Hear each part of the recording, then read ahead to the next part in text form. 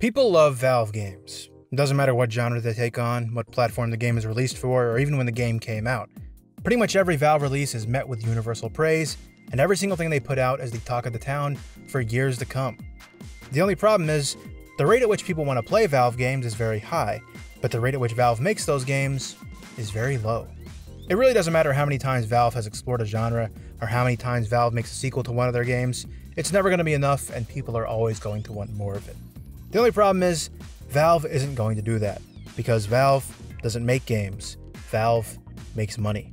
There's really just no longer any incentive for Valve to make games at this point, and they've been pretty open about that being the case. Gabe isn't going to sit here and tell you that Half-Life 3 is coming soon, because he knows when it's actually coming. Never. So, what happens when people want more Valve games, but Valve makes it abundantly clear that they aren't going to make any more Valve games? They settle for the next best thing. Clones. Overwatch copied TF2, Valorant copied Counter-Strike, and League of Legends copied Dota. These are three of the most popular games in the entire world, and they basically owe their entire existence to Valve. What's weird about all of that, though, is that there's one Valve title that doesn't have an extremely successful clone to its name, despite being one of the most popular games that they've ever made. Left 4 Dead. Ask anyone about Left 4 Dead, they'll tell you that they're two of the best games ever made, and they change both the co-op and zombie genres immensely. And while their impact can be felt in just about every co-op game ever, from Payday to Deep Rock Galactic, there aren't really any good games that you could describe as true Left 4 Dead clones. But, luckily for me, there are some really, really bad ones. Today, we're going to take a look at games that aren't just inspired by Left 4 Dead, but outright rip it off and do a pretty bad job of trying to do that.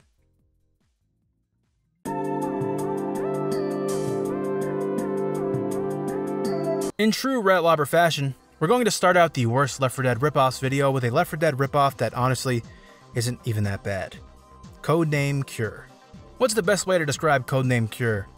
It's like Eastern European Left 4 Dead, maybe? It's a linear co-op zombie game that's free on Steam, and it's actually decently fun for what it is. There's no crazy story or interesting characters like in Left 4 Dead, but there is a series of pretty unique maps in which you spawn, kill a bunch of zombies with your awesome-ass dual-wield pistols, plant a bomb, kill more zombies, and then you go back to the start of the map before the bomb detonates. Then a cool cinematic plays. The zombies, from what I can tell, are just like Counter-Strike bots that have been given knives and reskinned to be zombies, which is pretty funny because that is literally exactly what Left 4 Dead was going to be when it was still early in development. There's a surprising amount of depth to Codename Cure, and while the classes and mechanics it puts forth aren't the most unique thing ever, I will say that adding a bomb timer to the end of each campaign and then making the player move really, really slow when their health is low is kind of genius and makes the game feel really, really intense in certain times. At least way more intense than a Left 4 Dead clone should ever feel. Some of the weapons are pretty cool, like this Galil and this shotgun, but honestly, at their very best, Codename Cure's weapons kind of just feel like Gmod guns. Which makes me realize that basically this entire game could probably have just been made in Gmod, and it would probably have 10 times the amount of players that it has now. It does at least have a workshop, which opens it up for expandability beyond just the default maps, and there's some really cool stuff in here, like this wave-based Halo 3 ODST map. This is cool. Codename Cure is like Left 4 Dead 0.5. It's janky as hell, and there's honestly not a lot to it, but it's free, requires zero prior knowledge to get into, and it's kind of fun. If you want a co-op zombie experience in the Source engine that actually has a similar atmosphere to Half-Life 2, unlike Left 4 Dead, Codename Cure is your best bet. It's like the Counter-Strike Source of the Left 4 Dead series. Does that make sense? No? Okay.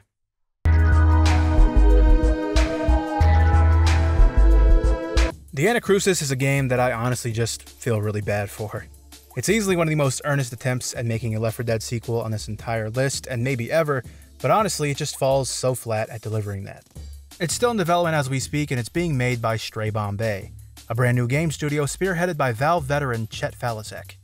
This guy was responsible for literally some of the best games of all time, and is partially to thank for the insane amount of high-quality titles that Valve put out in the late 2000s.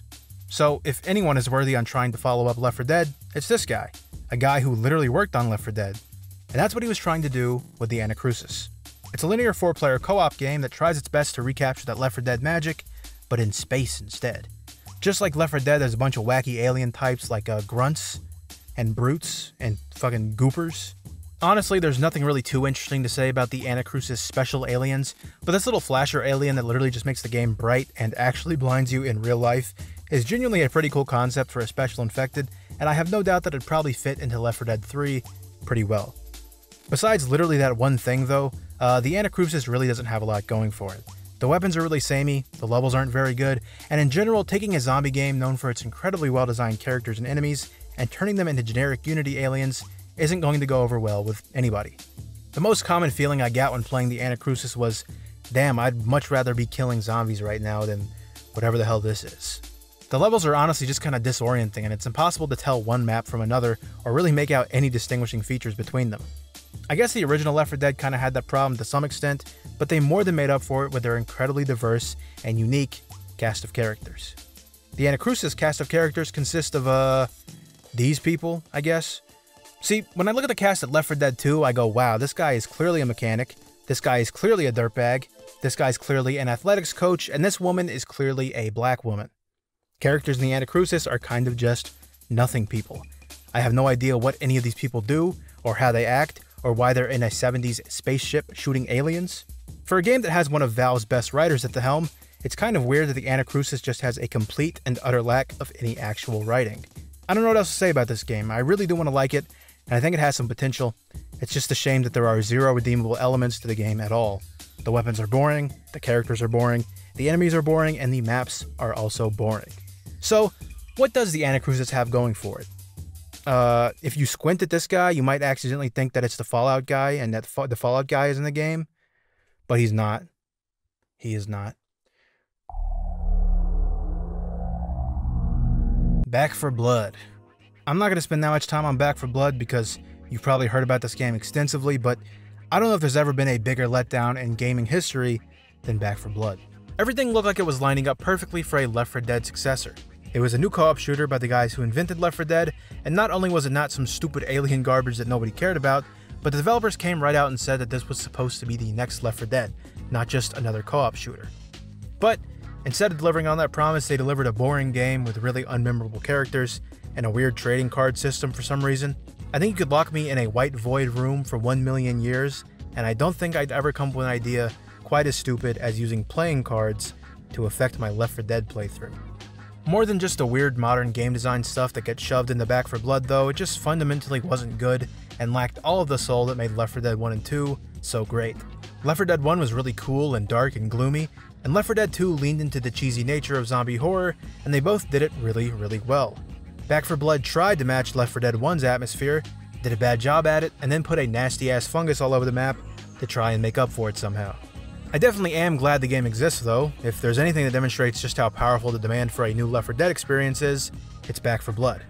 Back 4 Blood was by all means a successful game, and even though most people were disappointed by it, even the most lackluster, watered down Left 4 Dead experience was enough to get this game 1,500 daily players, which is triple what the original Left 4 Dead has.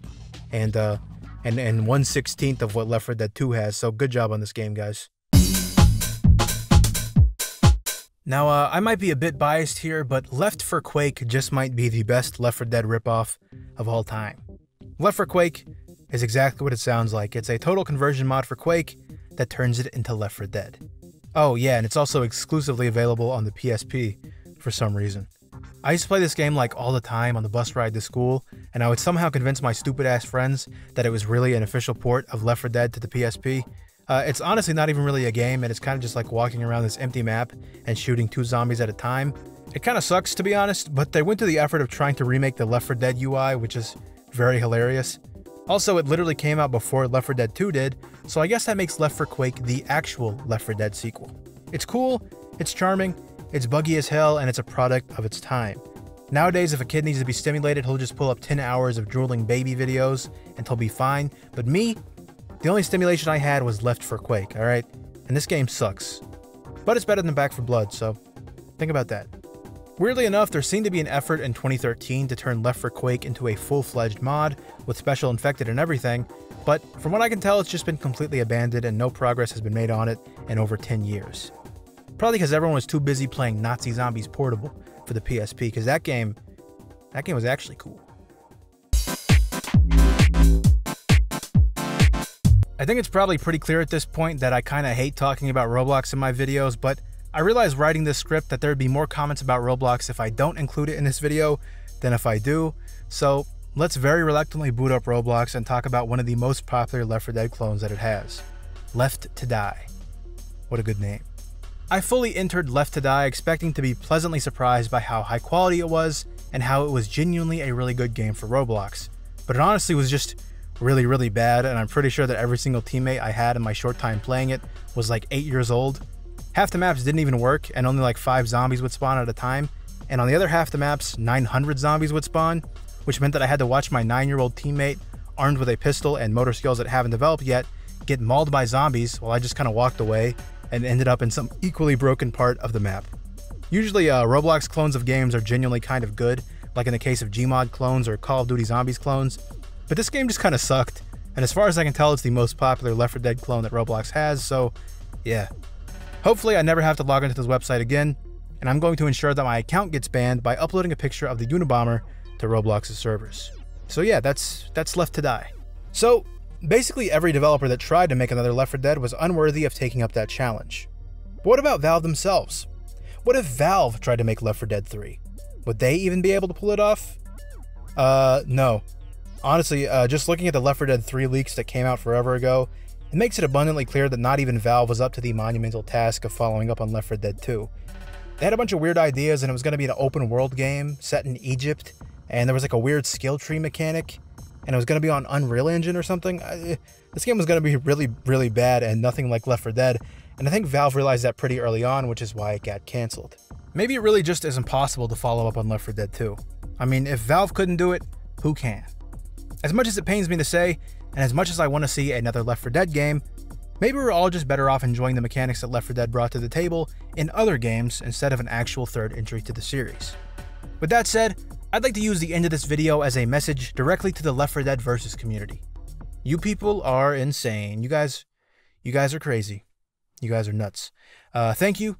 Thanks for watching. I've been ratlobber. Peace.